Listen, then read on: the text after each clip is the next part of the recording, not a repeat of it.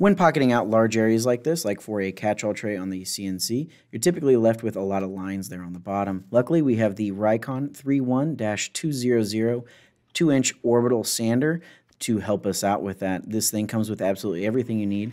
It has a adjustable speed, which is definitely really nice for sanding wood, as you can adjust the speed to dial it in for the type of wood that you're using. I'm using 240 grit here, and you can see just how quickly it's taking care of those. Typically, these would be things that you need to sand by hand, as a traditional sander will not fit into these areas.